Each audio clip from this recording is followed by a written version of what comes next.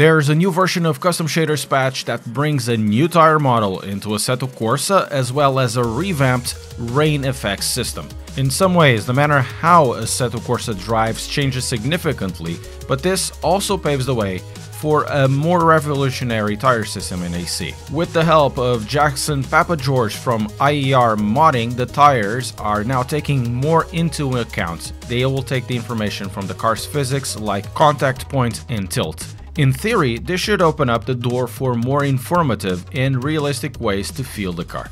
For those who have the paid version of Custom Shaders patch, the other massive update is the rain effects revamp.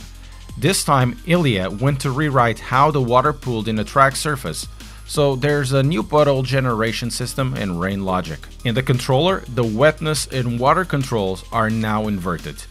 Wetness controls water depth and water controls the puddles. The way that puddles and standing water in the wetness works right now is that increasing the value on the wetness to above 20 or 30% results in very difficult driving conditions, made easier if you subscribe to the channel. I've tried this new patch with and without the experimental physics toggle. In the dry driving, the experience isn't really felt much. To be honest, I couldn't feel any relevant difference in the dry driving. At the very most, the car is more controllable over the curbs and maybe a little more throwable into the corner with a better oversteer control. But anyways, this could very well be placebo effect. Of course, the changes you probably came here to listen and learn about are about the rain effects, and in that case, the difference is absolutely massive. First of all, in all cars that I've tried, experimental physics need to be on, otherwise you won't see any difference in the driving. The amount of wetness in the track will determine the amount of grip the car has, like in real life. Anything above 30% in the wetness toggle becomes a serious problem to control. But let's start at the lower end. From very low numbers to around 10%, it is your typical rain driving. We do get a looser rear, less grip, a more fun car depending on what you take and how you drive. Increasing the values from 10 to around 20, it's about the area where rear-wheel driven cars and all-wheel drive cars can become serious drift machines. The grip is noticeably reduced with longer braking areas and the lateral grip is diminished severely. With the push of the handbrake, that means drifting is made easier at lower speed and actually quite fun. It's really good to train on.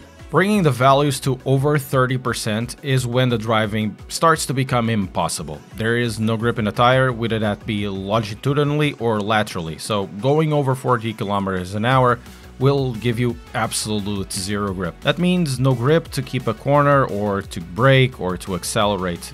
The aquaplaning becomes even worse as the values go up to 100%, and here it is basically at this extreme where work is needed in this Assetto Corsa rain system. The potential is absolutely there, but it seems like there is no relationship between that amount of water in real life and what is seen here in this mod. The rain effects won't affect you, the player only, it also affects the AI, but they have somewhat of a strange reaction to the rain. Some of them fly through it with no problems whatsoever, while others will react not very differently from the player and even crash in the same ways you're gonna crash. It was quite interesting to see the difference between cars if you bring this rain effects model into the Assetto Corsa with AI. Nordschleife became quite a minefield with cars just zooming by with no problem whatsoever and others just crashing in front of you. Still, there is a lot of work needed for this new version of rain effects.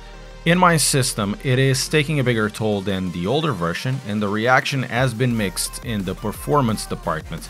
Some say it will deal you a better result, others worse. It is likely then that the performance is related with the settings, so it's going to take a while until we discover which settings are good for you and which settings you need to take off. And speaking of settings, Extra Effects now works with triple screens. There is a tick box for it. That means you can use ambient occlusion and blur effects in Assetto Corsa triple screen now, but because it's triple screens and because Extra Effects also has a huge toll in Assetto Corsa in single screen, you're gonna have also a big one when you're using on triples.